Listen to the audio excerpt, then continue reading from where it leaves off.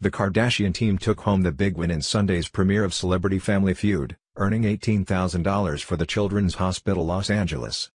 The team consisted of Kris Jenner, grandmother Mary Jo Shannon, Khloe Kardashian, Kendall Jenner, cousin Cici Bussey and family friend Jonathan Cheben.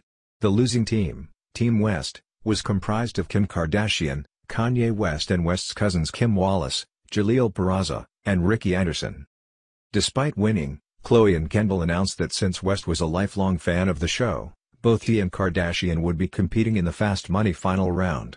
West defeated his wife by getting more answers correct. West turned out to be the show stealer throughout the episode, as the Chicago rapper dropped his usual serious nature for a smiling, happy persona. According to Harvey, West was such a big fan of the show he stepped in to make sure the episode happened after Paris Hilton and her family had to cancel.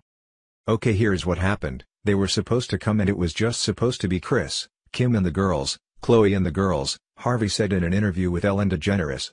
"They were supposed to play against the Paris Hilton family, the Hilton family, so it's the Hiltons against the Kardashians.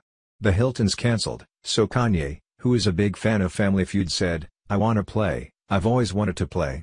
So he brought his family." "Kanye was the best Family Feud celebrity panelist we've ever had on the show," he continued. "He loves the show. His people said, 'Steve, this is the most Kanye has ever smiled since we've been working.'" Fans were quick to notice West's happy demeanor,